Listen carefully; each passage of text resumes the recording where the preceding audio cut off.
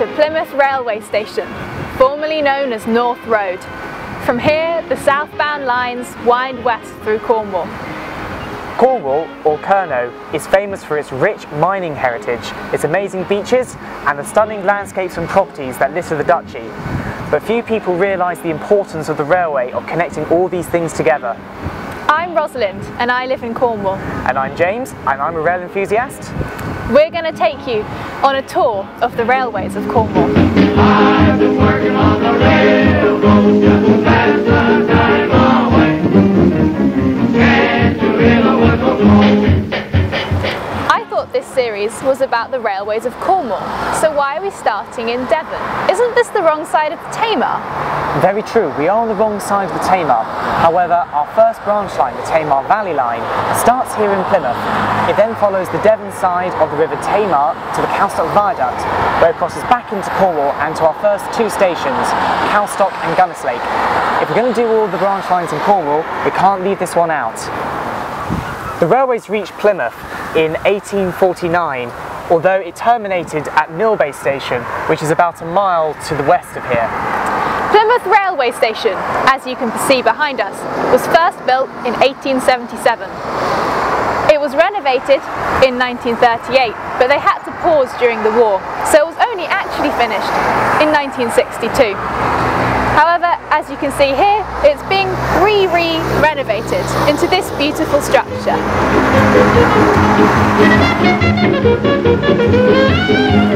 I can't wait to go on this railway line. I've never been on it before. Have you, James? No, this will be my first time on this one. Wow, this must be one of the few railway lines in Cornwall that James hasn't been on. I've been working on the railroad just to pass the time away. Can't you hear the whistle blow? So here we are on the Tamar Valley Line. It used to be known as the East Cornwall Mineral Railway. But what minerals did it transport? The railway carried copper, tin and arsenic from the mines on Bodmin Moor down to the River Tamar so they could be shipped away.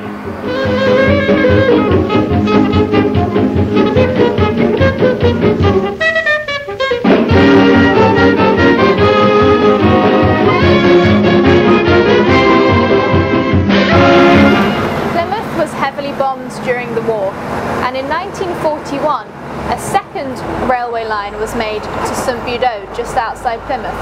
This was so that there would be two routes into Plymouth, so if one got bombed, the other one would still be there. The next bridge we're about to cross is over the River Tavy. This is one of the major rivers in Devon and flows from Dartmoor. You can now see it. Isn't it beautiful?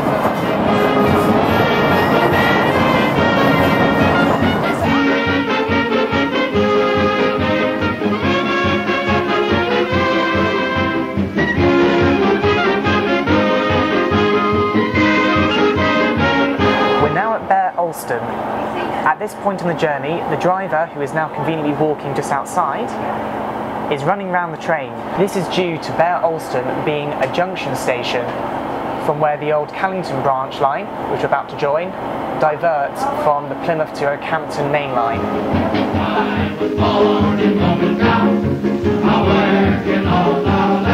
You seem to be going quite slowly. Is that so that we can enjoy the beautiful view? Not quite. This railway was originally built as a mineral railway. This means it was allowed to do much tighter turns and much steeper gradients. As a consequence, it means the speed limit is a lot slower. We've just crossed the Calstock Viaduct. We're now in Cornwall. Now it's time for a cream tea. I've been working on the railroad just to pass the time away. Can't you hear the whistle blow? Right now so early in the morning. Can't you hear the captain shouting? Time to blow your...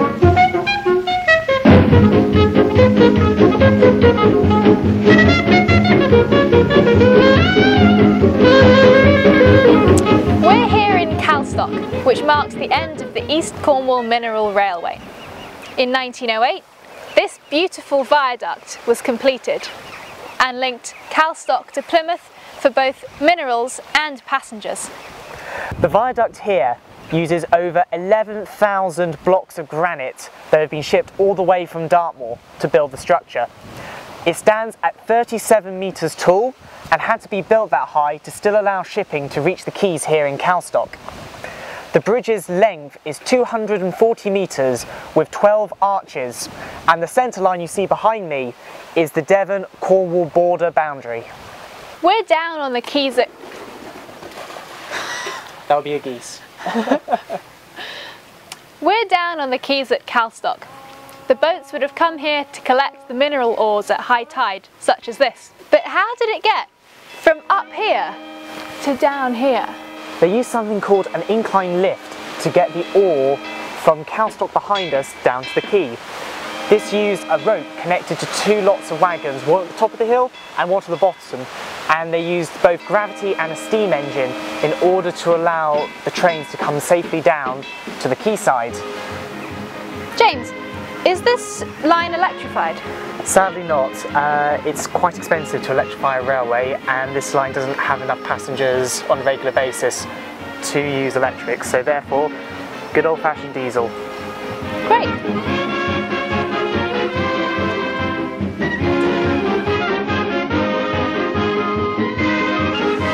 This here is the original station board for Calstock, and this was very typical for many stations dotted along Cornwall. It was gifted back to the station on the station's 107th birthday.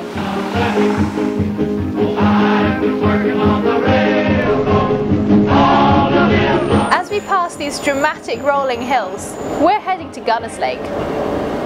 It is the current end of the Tamar Valley line. At Gunnislake, although our train has to stop here, the line used to continue beyond over towards Callington and the mineral mines. This is where the copper, arsenic and tin was originally brought down to Callington. Because of the topography of the land, it's still much quicker to go by train from Gunnislake to Plymouth than to drive all the way round the rivers. I've been working on the railroad all the long day. I've been working. Here on the Calstock Viaduct, it is one of the few bits of level bits of track on this line. This is because of the hilly terrain around here.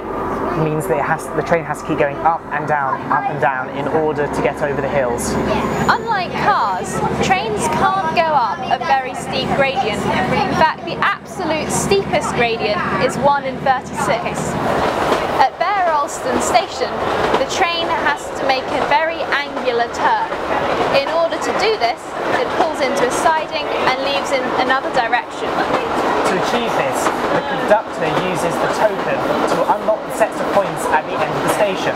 This allows her to change the points in order for the train to go onto the new line. On the railroad all the long day.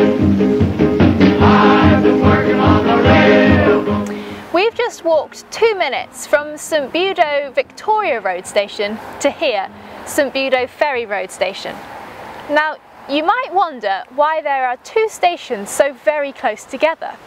The reason being was these two stations were built by two rival railway companies. The Great Western built St Budo's Ferry Road, where we're standing on now, and the London and South Western Railway built their St Budo's Victoria Road from where we've just come from. Both companies wanted to get to the elusive prize of having a station in Plymouth, and both joined for the final stretch just down here at the end of the tracks. Yeah. And it's designed to detect when trains in a certain picturesque. Yeah. So, yeah, it's quite cool because this line has to get up and up. So from Plymouth, both lines run parallel to each other. When we get to St Budo, just before our lines split, I go over to Ferry Road and you head over to Victoria Road. I then come up and over while you go under, and then I come around over the big bridge and you go straight under. So I end up in Cornwall and you end up in Gunnislake. I don't know. Not really much else really. Yeah. Yeah. Oh yeah. We can. So we might have to flag down the train, by the way. Oh, cool. Is it a request stop?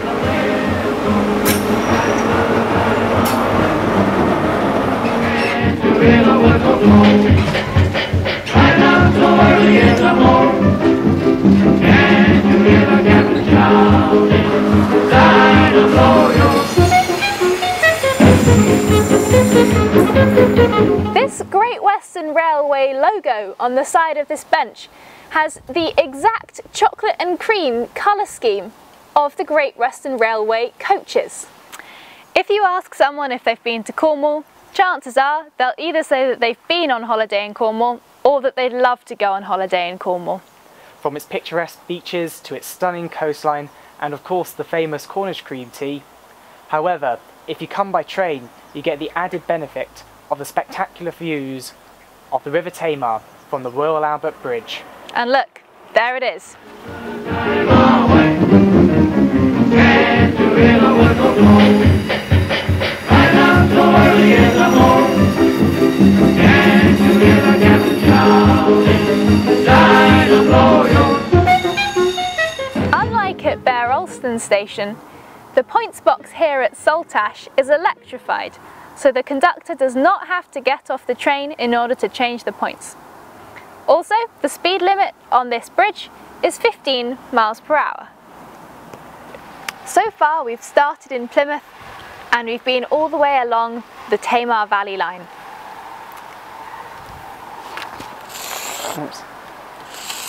This is Plymouth train station.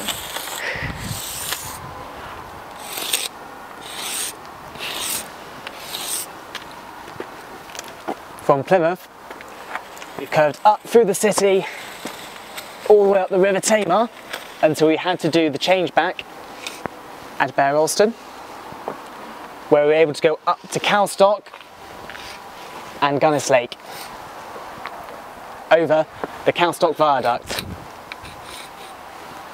Then, when we were back in Plymouth, we took the train out, it diverged at St Budo, went across the bridge, and here we are in Saltash. The Royal Albert Bridge, as you see behind us, was opened in 1859 by Prince Albert.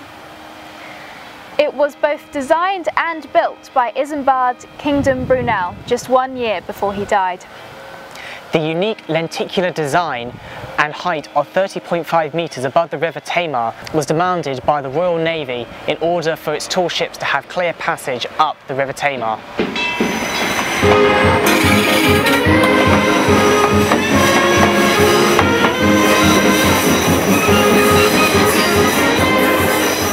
We've now moved on to Liskeard Railway Station, the junction station for the Looe Valley line. Here, the branch line ends at a 90 degrees from the actual station behind us.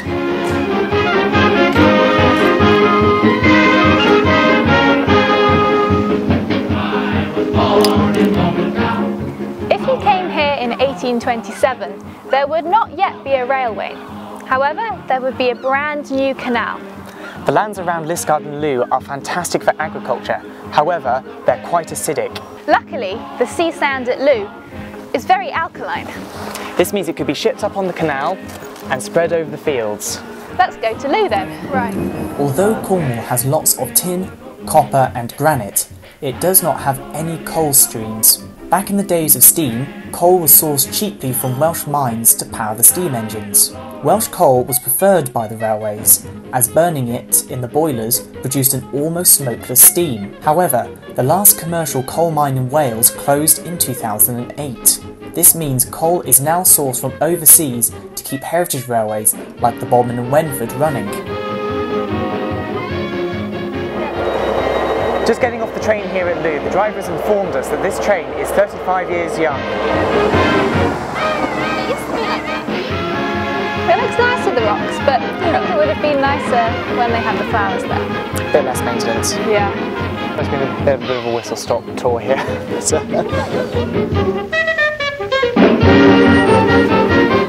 Looe has become famous as a tourist destination thanks to its cobble streets and picturesque harbour.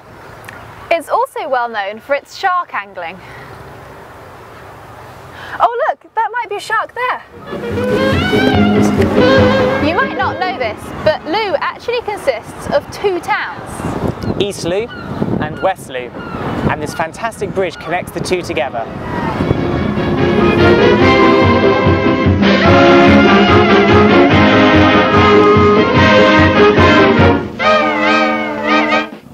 Here on the east side, it's sandy, whereas on the west side, it's mostly housing. You can see why most of the tourists come to the east side.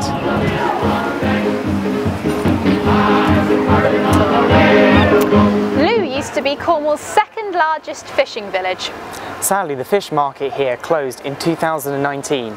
But fear not, you can still get your local fish here.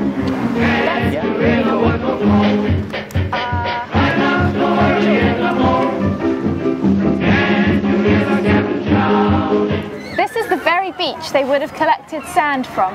It was shipped onto a train and then it was carried all the way up to Liskeard to be spread on the fields. We're just coming up to St Keen's Wishing Well Halt. St Keen Wishing Well Halt is Cornwall's least used railway station. Last year, only an average of 4 people a week got on or off here. Just half a mile south of here is the Wishing Well dedicated to St Keen, the 5th century Welsh princess and hermitess who travelled throughout Wales and Cornwall. Some scholars think she must have been a man because it was out of character for a woman to travel at this time. St Keen allegedly laid a spell on this well. It certainly has a mystical feel. Some say that the spell went, "The quality that man or wife attains, whom chance or choice attains, first of this stream to drink, thereby mastery gains." This meant that the first marriage partner to drink from the well would have supremacy. This was very popular in Victorian times. I imagine lots of women in their wedding dresses would run down here to take the first sip. There is a very special museum right next to the station. Magnificent music machines. It has fairground organs, orchestrions, musical boxes and Wurlitzer theatre organs. But sadly, it closed in 2012. This part of the track is extremely squeaky because it has to turn such a tight corner.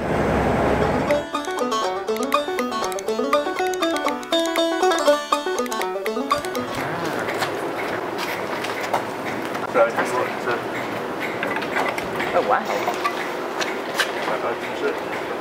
And then 90 degrees to close. Closes it. Wow. Fantastic. So if you get yourself one of those, well, you can... This is a fantastic specimen of a signal box. When it was built, it had 36 levers to control all the points and signals around Liskeard. However, today there are only 17 in use. Hitachi. That was a Hitachi train. It's a combined electric and diesel.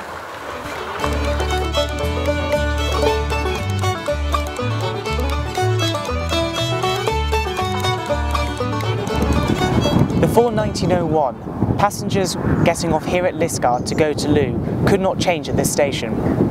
They'd have to do a 12-minute walk down the hill to Coombe Junction Halt, just as we're about to do now. But imagine that with a knapsack, trunk or a suitcase. Between Coombe Junction Halt and Liskeard is a very steep hill. It is far too steep for a train to go up, so the train makes a detour round a big loop all the way up to Liskeard. We're here at Coombe Junction Halt, which only has 2 stops a day. The line down here was built in 1870 to replace the canal. Initially, the Looe Valley line was only for freight. Very occasionally, the train would allow passengers on, but they would only charge to transport your hat or umbrella. This meant that the passengers themselves went for free. As you can see, this part of the line does not have many weeds, as it is still in use today. While the line that continues on over to Moors Water and the mines beyond has not been used since 2020, as seen by the weeds. Here at Coombe Junction, the line from Looe and the horseshoe curve from Liskeard join together. Before the train gets here, and after it has left, the conductor gets out to change the points.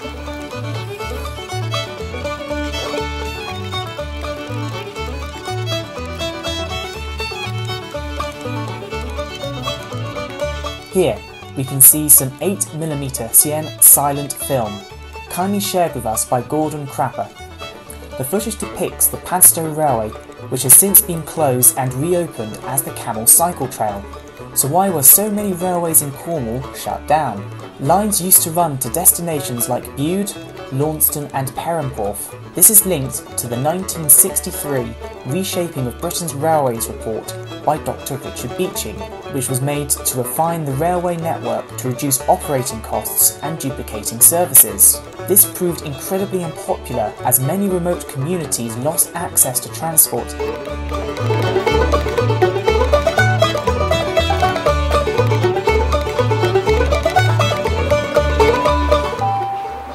Arrived here at Truro, Cornwall's capital city. We've started all the way from Plymouth to the north, down the Cornish spine, till we've just got to here.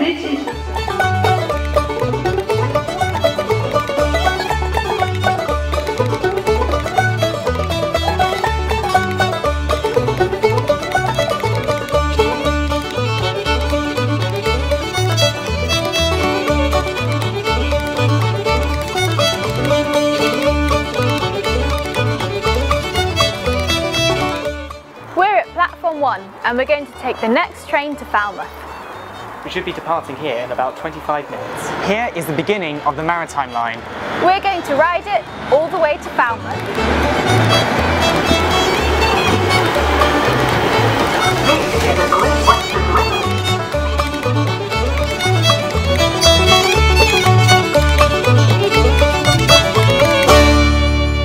Stop down the line from Truro is Cornwall, the Maritime Line's least used station.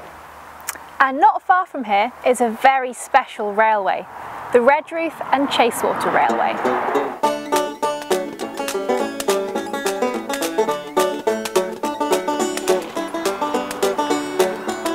Walking along the Bissoe Trail, we're now following the course of Cornwall's oldest railway line.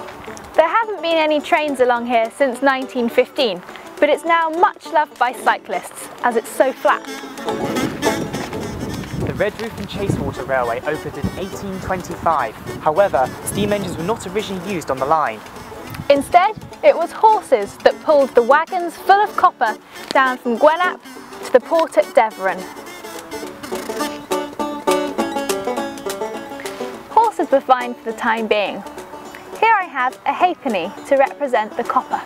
However, as the loads became greater, steam engines were required. As you can see, a steam engine can carry a lot more halfpennies than a horse can.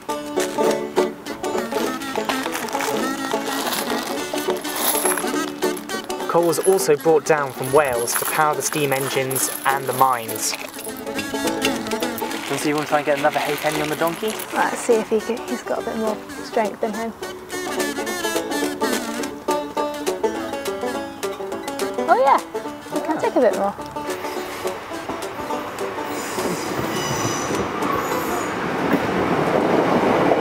We've hopped off the train here at Penryn, the busiest station on the Maritime Line. In this station's history, there has been 3 different configurations of platforms here. The first 2 stations were here where this car park now is, but there weren't enough sidings for the town. The second Penryn station was built here in 1923, where they cut into the hillside over here to form 2 new platforms. The third platform is this long platform as you see here today. It was constructed in 2008 and funded by the European Union. This helped re-establish the half-hourly service we now see on the Maritime Line. The Maritime Line is only single track, but has 2 trains running. What happens at Penryn Station to allow the 2 trains to pass each other? Firstly, the Falmouth train arrives and enters the north platform on the loop. It waits in the station while the point on each side of the loop switches. The Truro train can then pass the Falmouth train and reach the south platform. The points switch again, allowing the Falmouth train to continue to Truro. Falmouth Docks used to be the only station in Falmouth. The station building and the sidings have now been replaced by the student buildings and the car park. Although you can't see any of the sidings going down to the docks anymore, you can see them from the top of the hill.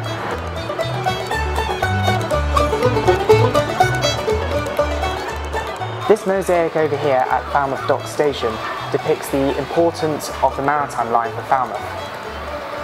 You can see Penzance Castle, the National Maritime Museum and the historic docks.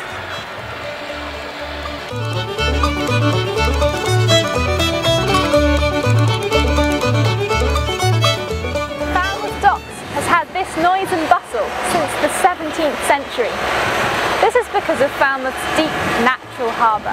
In fact, it's the deepest natural harbour in Europe. Falmouth Docks played a critical role in the lead up to the Normandy landings of 1944, where ships came here to be refurbished. As you can see, ships are still being refurbished in these very docks today. Trains and locomotives from the maritime line used to come out onto Falmouth Docks. If you look carefully, you can still see that some of the tracks remain today. The steam engines in Falmouth Docks assisted the cleaning and maintenance of the oil ships. A dangerous manoeuvre performed by the engines was to pull the large ships into the dry dock. All the engines had a knife installed in the cab to cut the towing rope if the ship was going to pull the locomotive into the sea. Despite the nearby maritime line going diesel in 1962, the last working steam locomotive in Cornwall left the docks in 1986. Here I am at Red Roof Railway Station, walking across the original footbridge. Even its name tells us the history of this town. The name Red Roof comes from Red River. This is due to the local hills being full of iron, which dyes the water red. Counterintuitively, red means river, and roof means red.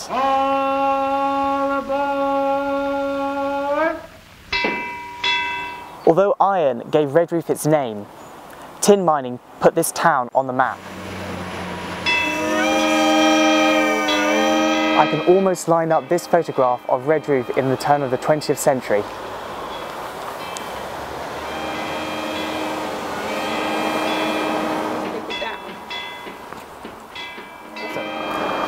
I'm going to grab a cup of tea at the station buffet over here. Let's see what Rosalind's getting up to. Wow, James, what a magnificent bridge! Meanwhile, I've come to Looe Valley to get on a tiny steam train.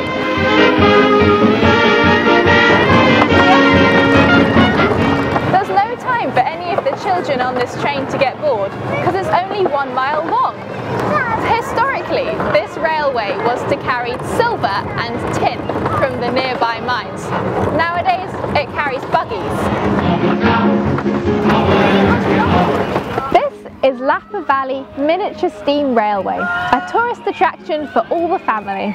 This pretty engine comes from Exmoor and used to be called Dennis. Now it's had a sex change and it's called Ruby.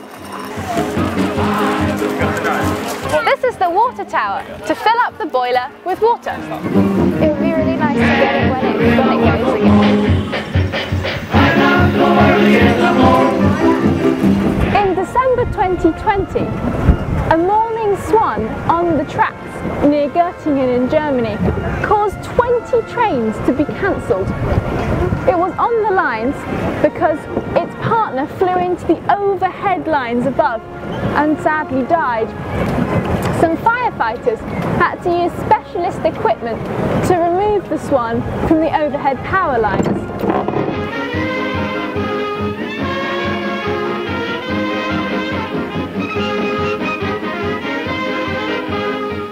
Once you get to Looe Valley Tourist Centre, you might notice some mining heritage. Here is a 100-foot chimney. And this engine house had a 100-inch engine built by Harvey Foundry in Hale.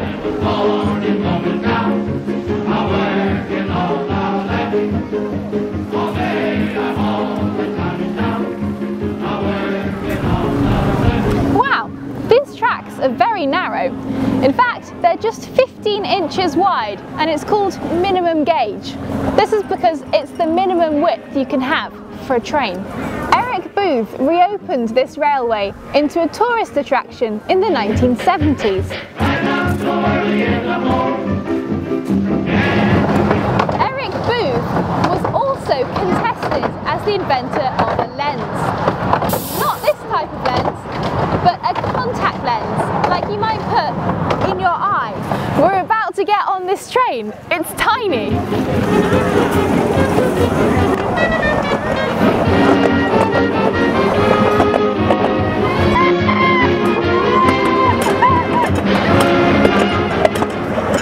The railway here opened on the 4th of February 1905 and closed on its 62nd birthday.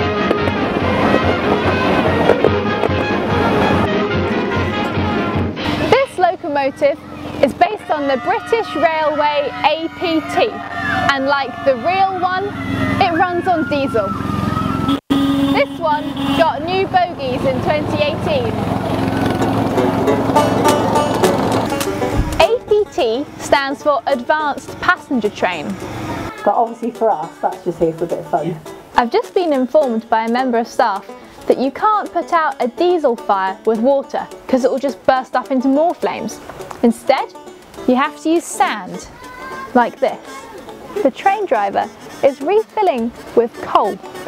Luckily, he's got a handy store underneath the seat.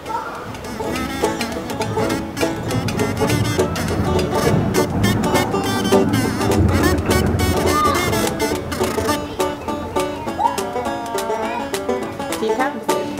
960 times a day on our shortest working day, and over £300,000 a year. Wow. It was very wet and I was very bored. I was going to say, when... Yeah, no, it was very wet. I'd done all my jobs and I was just sat here thinking, timing it, yeah. Goodness me. So how long does it take to get up? Like 30 seconds? It goes up and down twice in a minute. You can't put too much luggage on a train, otherwise it just won't get up the hill. So you have to check how much baggage you're taking on with you. Luckily mine weighs 2.5 kilograms, so I think I'm all right.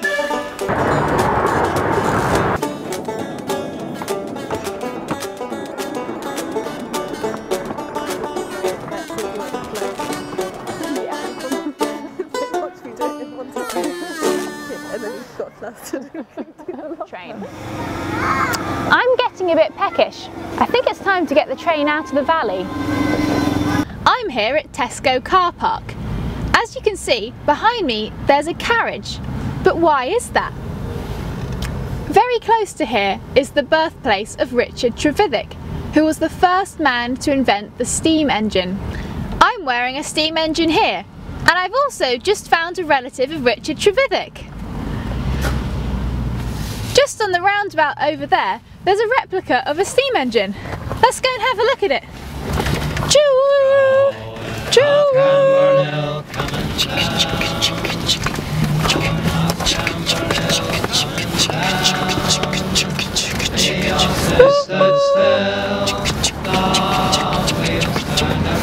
There's the steam engine. You can hardly see it because it's covered in shrubbery, but it is there. White stockings she wore. Steam trains are extremely hungry for fuel, much like humans. White stockings she wore. Are you able to reach the hand sanitizers? Luckily I haven't got a big carriage behind me. I think that would annoy people. We're making a documentary about railways. There we go, there's the flapjacks. Do you want those? Do you think I could pay for them? Yeah, I've got it, thank you. Don't want the steam train getting scurvy. Sorry, am I in your way? Oh. Here I've got a genuine piece of steam coal given to me by DJi James at Bodmin and Wenford Railway. Here I've got some flapjacks, which are what I like to keep me going. I love driving my steam train. Talking of DJi James, let's find out more about how he came to drive a steam train. I'm DJi James. We're at the Bodmin and Wenford Steam Railway at Bodmin General Station, and I am the railway's press and publicity officer. Well, as a boy in the 1950s, all I wanted to do was drive a steam train. But then the steam trains all disappeared and my parents had other ideas. So I joined the Royal Navy and I was trained by them as a meteorologist. I also did that in the offshore oil industry. I was also in the army. as a bog standard infantry officer. But all I ever wanted to do was drive a steam train. As I got older, then the steam preservation movement appeared, and all these preserved railways appeared all over the country, requiring volunteers. So here we are. Well, I came along as a volunteer in 1991, and the first thing I did was, over in the station there, was pull up all the old floorboards. But I very soon got onto the engines and started to train to be a fireman. Became a fireman, through to driving, and now I'm a guard. We are a typical Cornish branch line, and most of our engines are from the old Great Western Railway.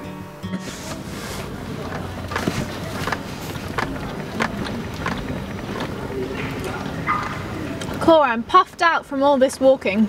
I hope James waits for me at the station. But before we get there, let's look at this majestic tin miner behind me. Now, it was the miners themselves that caused the birth of the Cornish pasty here in Cornwall. The miners could take it down with them into the mines, hold it by the crust, and they wouldn't get any dirt on the pie. There's an old saying in Cornwall that you're never more than 300 yards from a pasty shop. I'd better catch a train now. Coming up Camborne Hill, coming down. Going up Camborne Hill, coming down. The horses stood still, the wheels went around. Going up Camborne Hill, coming down. Bye. White stockings she wore. White stockings she wore. I knew her father, I did, or something like that. Going up Camborne Hill, coming down. From the end of steam in the 1960s, diesel locomotives became the workhorses of Cornwall's railways. Today, Japanese Hitachis run the main line. Although they are electric engines, Cornwall does not have any powered rails or cables for trains to pick up power. This means they must still use diesel when travelling through the county. White stockings she wore. White stockings she wore. Hail. That's where we are. Same as before. Going up Camborne Hill, coming down. That's not the way to the station. Here's if you want to go to Penzance. Hail doesn't have a footbridge for passengers to go over the line. Therefore, passengers have to go under the railway in order to get to the other platform. The wheels turned around, going up Camborne Hill, coming down. From here, we can just about see over the water to the land station. On Norder, old father, old man. On Norder, old father. The Lent station is on the St Ives branch. But not many people use it. Look at this bit of stone. It looks jet black. Maybe because it might be jet. We might miss the train. He played in the band, going up Camborne Hill, coming down. We've just got off the train here at St Ives. This is Cornwall's busiest station and the start of the branch line to St Ives.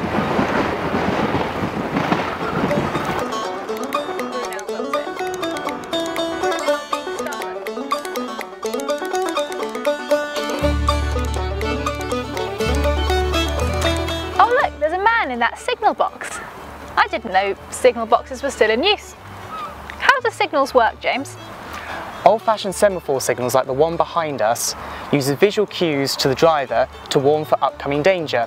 Currently the bar is horizontal. This means there's an obstruction in the line ahead, most notably a train. So the driver must stop.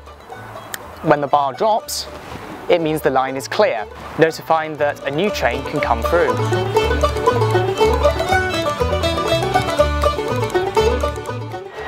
The St Ives Bay line was the last line to be built to Brunel's broad gauge specification. In 1892, the line, as well as all other railways in Cornwall, was converted from the broad gauge to the standard gauge in just one weekend. The broad gauge is 7 foot and 1/4 inches wide.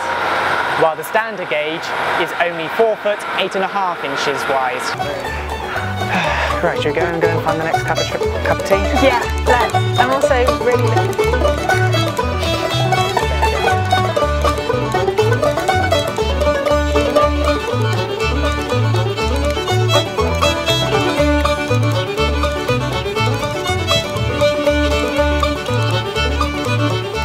This station is so beautiful. I feel like I could paint it. If you did, it could make it into one of the many art galleries in St Ives. Oh yeah, it's a 1512. Maybe our watch does that. My watch is way fast.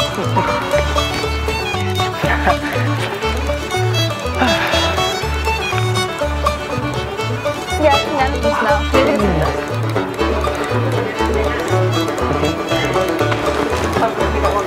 it. The St Ives branch is only 4¼ miles long. This means it only takes between 10 and 13 minutes to go along the entire line.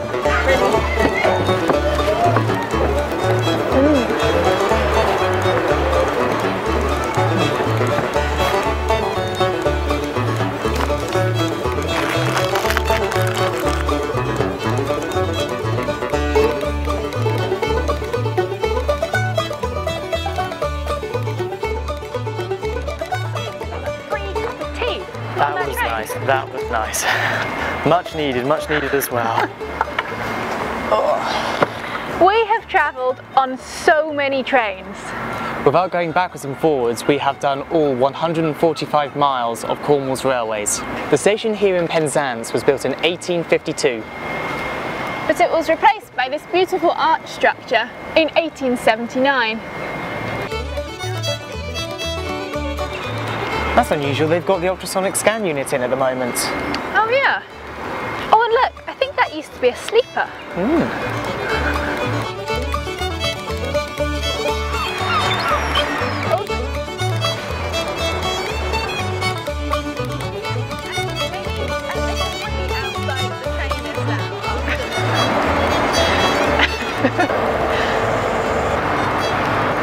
Why are you chuckling? It's just, our director's dad doesn't say Penzance, he says men's pants.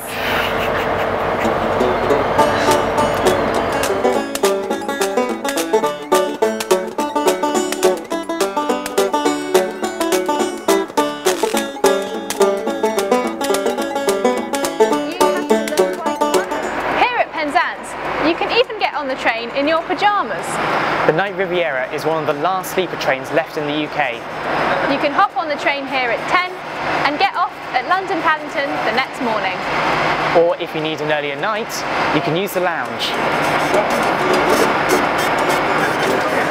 Did you know Penzance is famous for its piracy? In fact, Gilbert and Sullivan even wrote a comic opera about them, The Pirates of Penzance. Penzance marks the end of the Cornish main line. But if you'd like to travel on to the Scilly Isles, you can catch the Silonian from this very port. It's Atlantic waters out there, Rosalind. Do you get seasick by any chance? I don't get seasick, James, myself, but I have heard that the Silonian is also called the sick bucket because it's renowned for making even the strongest of stomachs turn.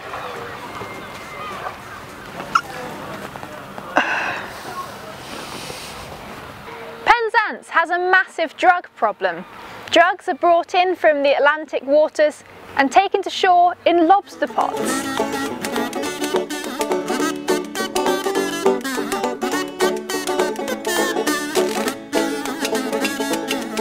Oh look, that's the train station where we come from. So we could keep going inside the Charlton and Newlyn. I've done that, I cycled that one. What we know? Saying earlier about your intro. Yeah. Do you want our feet moving? Do you want to say something about this? You might think that these palm trees would seem more at home in the Bahamas than here in England. However, Penzance has the mildest climate in the UK.